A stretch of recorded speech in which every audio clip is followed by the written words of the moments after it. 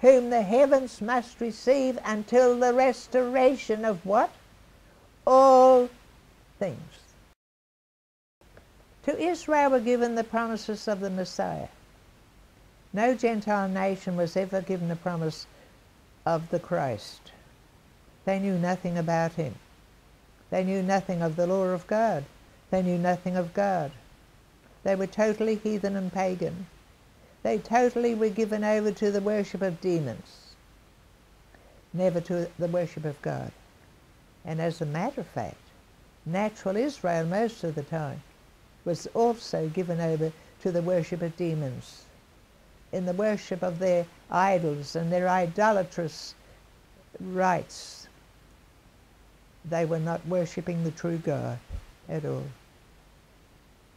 So the promises of the Old Testament were so fulfilled in Jesus Christ that there's no promise left for anybody in any nation of Israel. As a matter of fact, at this time, there is no natural nation of Israel with Israelites in it. What's there are Khazars? Do your research. Not one of them is a descendant of Abraham.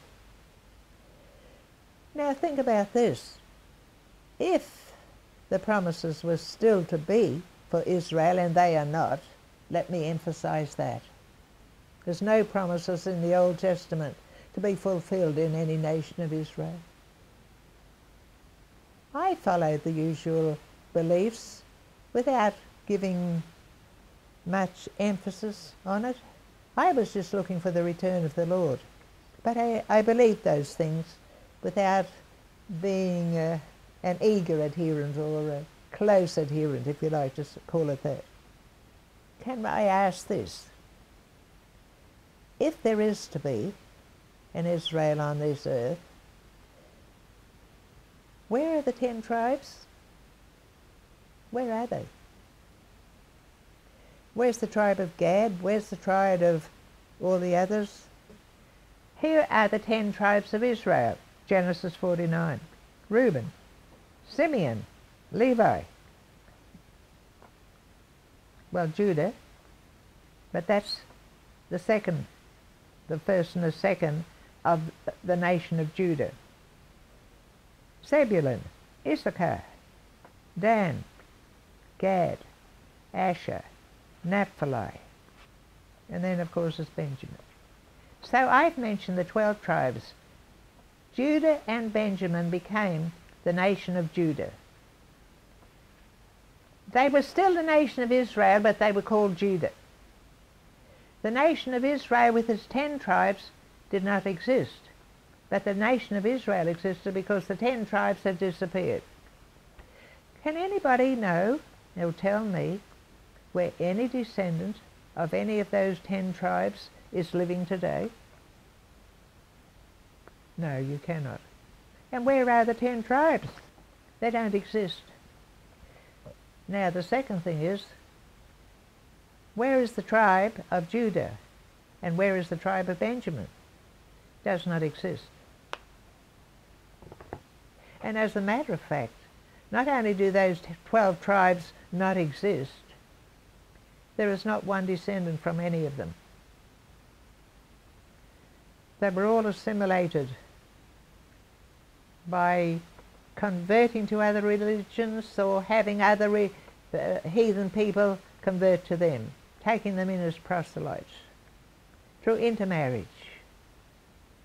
And we have mentioned before about that professor in Tel Aviv University who linguistically has proved they do not exist.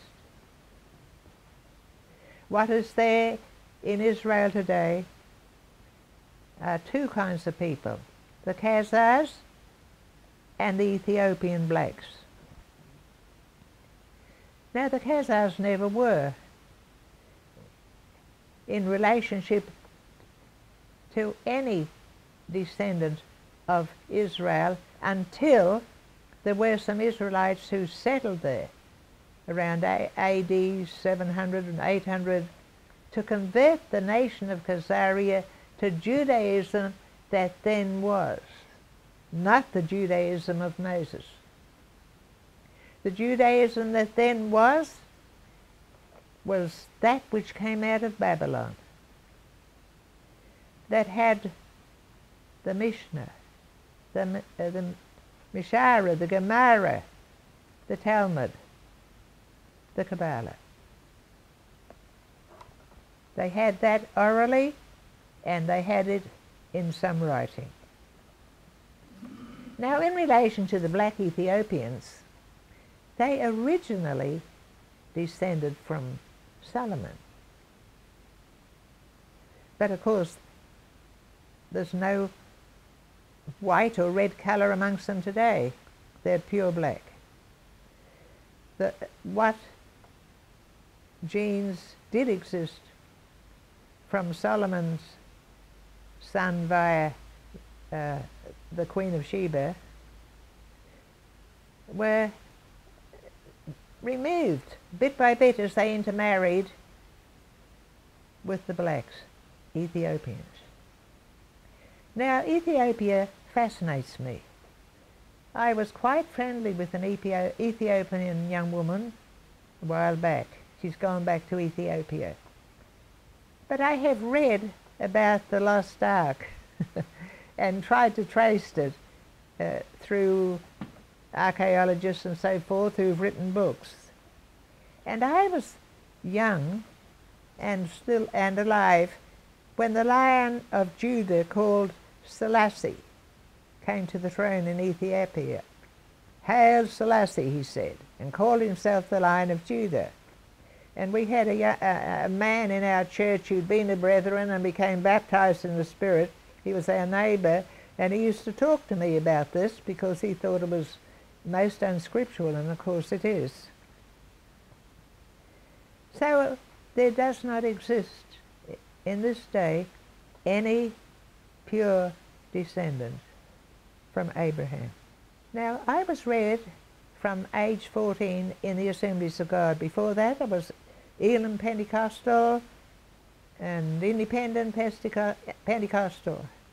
And so the Assemblies of God had a great influence, their beliefs, on my life. And we downloaded an Assemblies of God USA 1939 Pentecostal Evangel. Now, I had never read that one. But some years later, after the war, I used to order the American Assemblies of God Pentecostal Evangel and read them all. Now, in this particular one, this is what I noticed. And of course, I had noticed about USA Assemblies of God that they did like to talk about Israel. Well, in this evangel, it turns out Maya Perlman is a vice editor, and I am sure Maya Perlman, don't get too horrified, was a plant amongst the Assemblies of God. I studied his book, but he never said a word in the book about Hegel's philosophy, or quoted any Hebrew, or said anything about a certain man who's a Jew and a Jewish Kabbalist, as I discovered on investigating the files of, I forget what they call it, it's an Assembly of God site where they keep the records of their beginnings.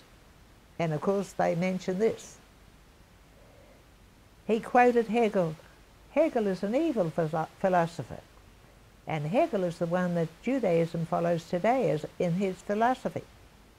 He quoted Babylonian Hebrew. And Perlman had in his library 1,000 books. He was a scholar. He came up in his education through Judaism. He learned all about the Kabbalah. He learned all about the Talmud. He learned all about the Mishnah and the Gemara. He never said one thing about it when he became an Assemblies of God teacher and leader. He kept that hidden. He was a plant. Well, in this magazine, it mentions quite freely, oh, the Jews. We were able to evangelize Jews. They eagerly received our gospels and so forth. But they talked about Israel, the restoration, and they also talked about 2 Thessalonians chapter 2 and the Antichrist. Well, looking at the Assemblies of God Australia, of which I was a member of Glad Tidings Tabernacle under Pastor W.A. Buchanan, a godly man, who became the editor of the Australian Pentecostal Evangel. I don't ever remember reading anything in those Australian Pentecostal Evangels that emphasized Israel or the Jews. And as my pastor, with me listening to him twice a week, Sunday morning and Sunday night, and when we had a prayer meeting, I don't recollect he ever said anything about Israel, because he did not come from the ranks of the Assemblies of God. He came into Pentecost from the Presbyterian Church that doesn't believe in the millennium, and he came into Pentecost through Sister Lancaster of Melbourne, Good News Mission, a well-known Australian Pentecostal pioneer who had odd doctrines. It would seem she did not follow the restoration of an Israel and the Jews. So there you have the history as I know it and experienced in that regard in the Assemblies of God. And I thank God that I was ever in the Assemblies of God. There was nothing else any better to be in those days. And I certainly am indebted to every Assembly of God pastor I knew in some way or another, both American and Australian. As a matter of fact, it was an American Assemblies of God pastor who came to pastor our church who married me and Cecil Bonney, because by then, to our grief, Pastor Buchanan was no longer pastor there. So we will look at the restoration of these promises in the New Testament. First of all, we think of Peter's preaching in Acts chapter 2 and also 3 and 4. He talked about Jesus Christ. He preached Jesus.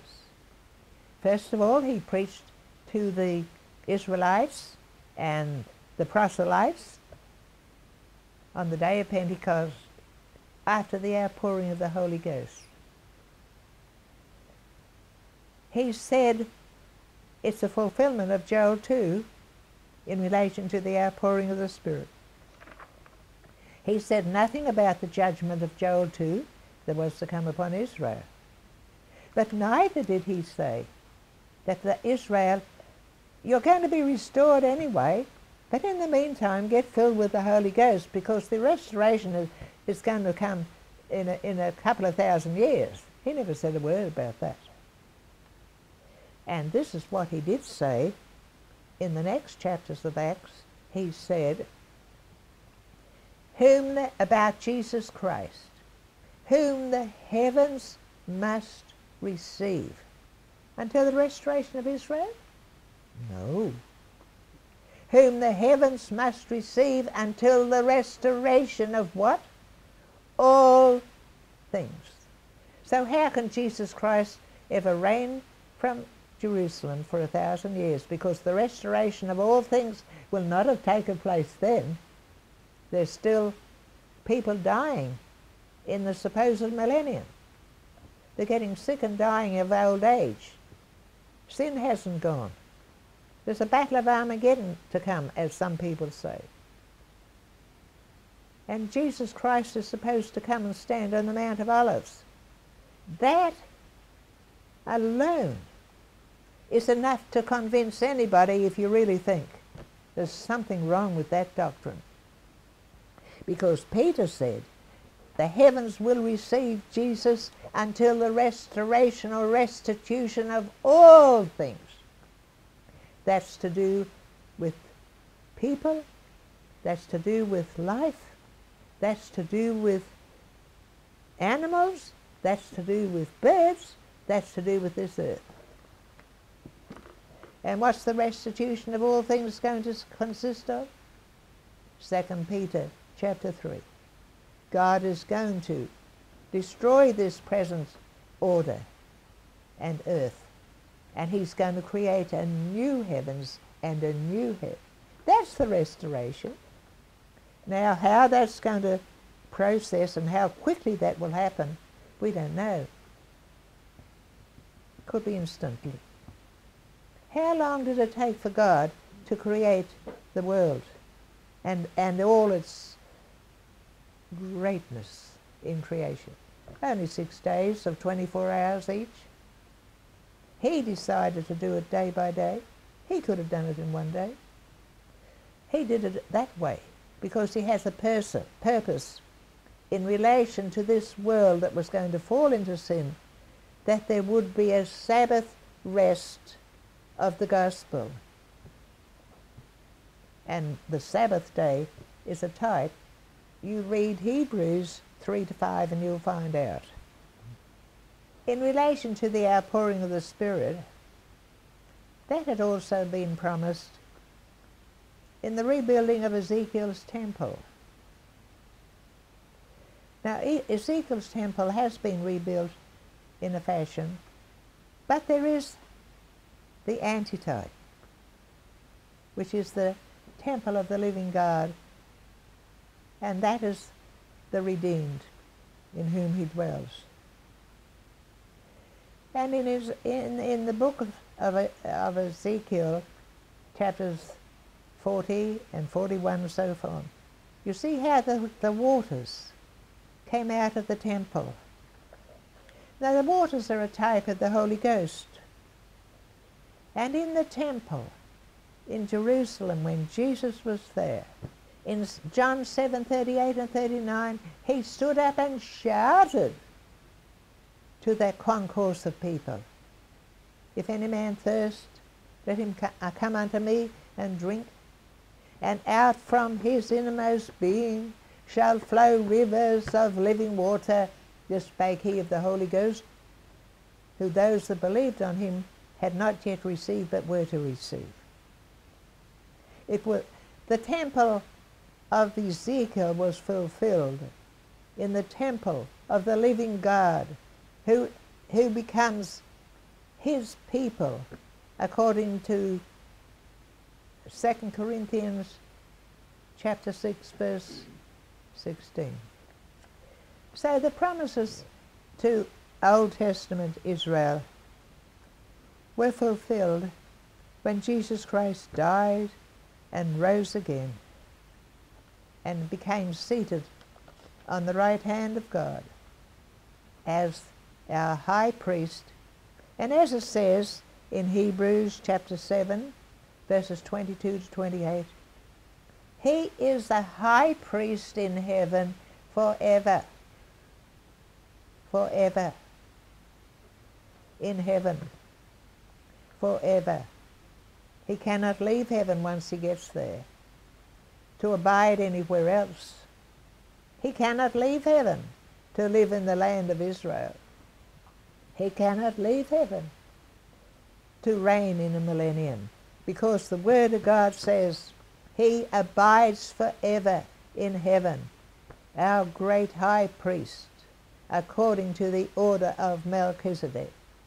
And you can't have an order of Melchizedek in heaven with Jesus Christ and any order according to Moses or Levi on earth at the same time. They conflict. You can only have the order of Melchizedek, and we are under the order of Melchizedek today, and that still exists in heaven when we get there. Jesus Christ will never leave heaven to abide. The only occasion on which he will leave heaven is when he comes for his saints and takes us back there. And then he will be with us there, and when heaven descends to the new heavens and the new earth, there comes Jesus in the midst of his people. So Peter commenced his preaching and said nothing about a restoration of a natural Israel. Isn't that peculiar? Nowhere else in the records about Peter or in his epistles do you ever find any connection to a restoration of a natural Israel. And as a matter of fact, the first sermon that Peter gave to the Gentiles that you'd find in Acts chapter 10, he's talking about believing in Christ. He's talking about the fact that he's amazed that the Gentiles can come to Christ. So he talks about Christ in that household of a Roman centurion who had soldiers under him, and on them the Holy Ghost fell also. So now we look at what Paul preached about. And first of all, Acts 17, verses 30 and 31. The preaching of Paul in this particular city, after he became converted, was in Thessalonica. And he said these words: although God has overlooked times of ignorance, he commands all people everywhere to repent, because he has set a day on which he is going to judge the world in righteousness by a man whom he designated, having provided proof to everyone by raising him from the dead. So all the sinners out there who refuse the gospel and refuse to listen, the proof has already been established by God that he is going to bring judgment upon you. He's going to cause you to stand before his judgment seat, because you've already had the news in some form of the resurrection, especially if you live in the West. The news is around. It's always been around. And so that's very important. We find in Acts chapter 15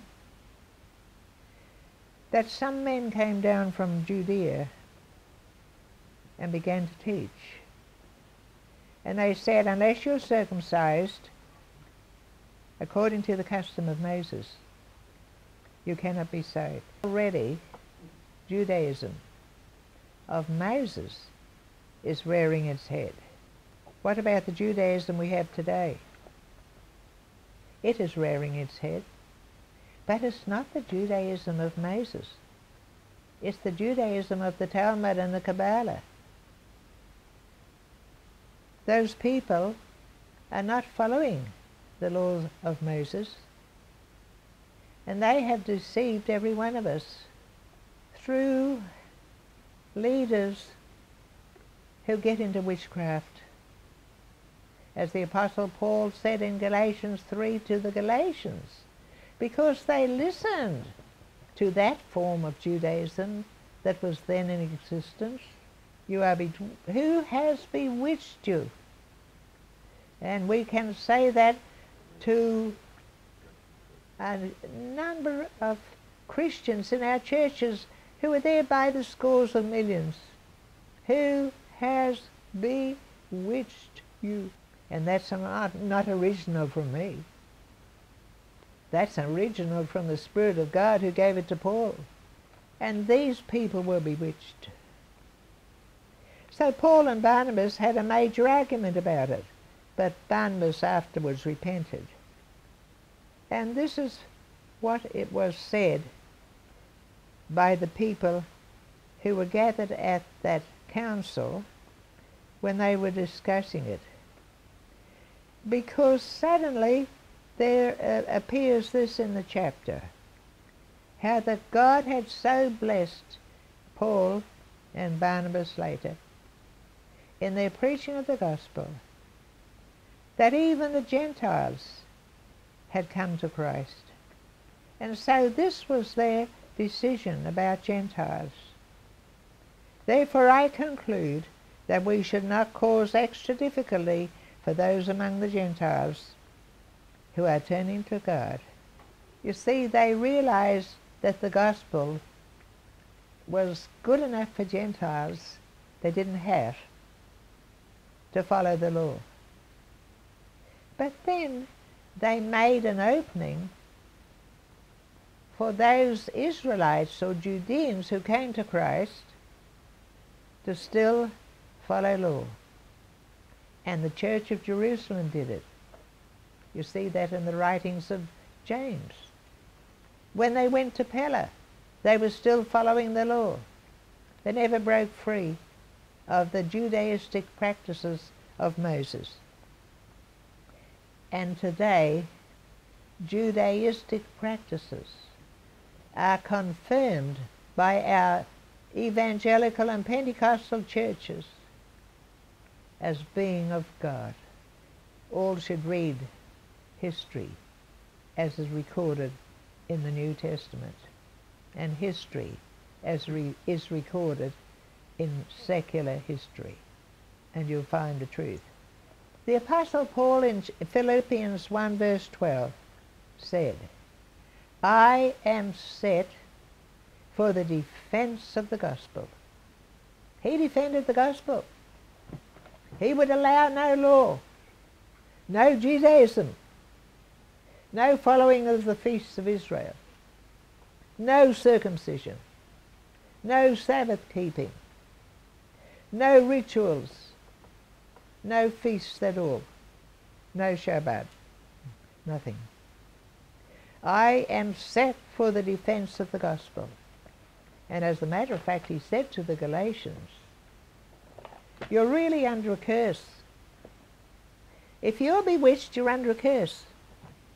Because being bewitched means you've been cursed. Scores of millions of Christians today who call themselves Christian are under the curse of being bewitched. Because whether you know it or not, that's what's ruling our world.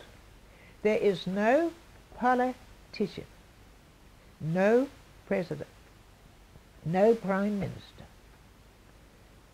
no king, no autocrat, whether secular, Roman Catholic, Orthodox, so-called Christian, Zionist, heathen, pagan, Muslim. There is not one ruler or would-be ruler who is not under the power of witchcraft. They are not of God. Many of them follow Masonry. Masonry is full of witchcraft, full of paganistic ways, because it's to do with the Kabbalah also. That is full of witchcraft. That's the kind of world we live in. No wonder James said, friendship with the world is enmity against God. You cannot be a friend of the world and a friend of God. You cannot be into those politics and become a candidate for a president or for a politician without being under the force of Satan's occultism and being bewitched. Everybody. Now you don't see that when you look at them. I've known politicians. I've spoken to them. They look all right to me. They just look human. They are human. But they have forces controlling them of which they are unaware. And church people who follow them, as they do to a great extent in USA, you've got the Christian right. The Christian right is controlled by demons. The Christian right is controlled by the witchcraft of the Kabbalah. And I stand on that firmly, because I've done a lot more research and read and much more. And if some of you disbelieve me, why don't you do your own research? And you'll find I'm right. Now, it's taken me a lifetime to find this out. I'm not condemning anybody. I'm just telling you the truth. Because Jesus said, you shall know the truth, and the truth will set you free.